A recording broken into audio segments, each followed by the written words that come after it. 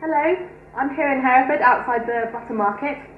It's a bit of an institution here actually. It's been around for about 100 years or so. And what I want to know is, what does the future have in store for this unique and quaint little market?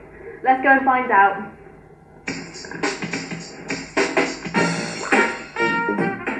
Well, it's a wonderful old piece of heritage, and we don't realise what we've got here. You know? A lot of people say things about it, and they say how wonderful it is, but no one ever looks after it or does anything for it. Yeah. They just talk about it, which is a real shame, because one day they'll wake up and realise it's gone.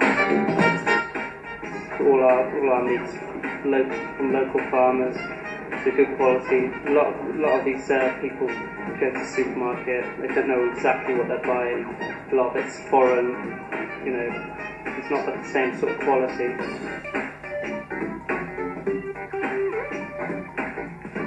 Find it useful. Yeah, it's quite nice to go in and just have a look around, and you can get a few things in there a little bit cheaper than you would on the high street. So that's what's quite nice about it, really.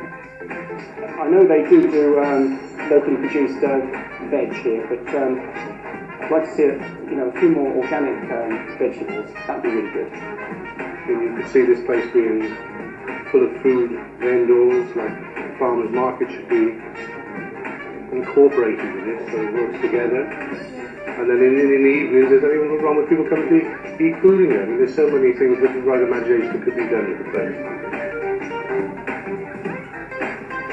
Well, being in there certainly opened my eyes up to see what shopping's really all about.